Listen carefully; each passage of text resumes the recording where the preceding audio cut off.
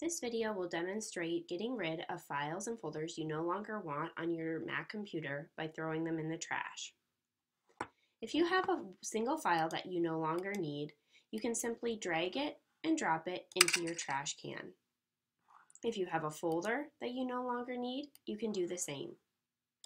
You can also select multiple documents by holding down the command button while you click, or by choosing the first one, holding down the shift button, and choosing the last one to highlight all three.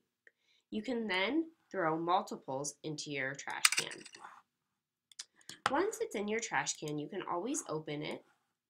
It will save the ones you throw in there in case you need to restore them later. If you do need to restore them, you can always just drag them back out of your trash can again. Now, in order to actually get rid of everything in your trash can, because all this stuff is still being stored on your computer, if there's just too much in there and you're losing space and would like to empty it, you can click on the empty button up here. When you click on this, it will ask you for sure if you want to. It says here, you cannot undo this action, and please take note of that. If once you click empty trash, you will no longer be able to retrieve the documents unless you have them backed up on a different storage apparatus.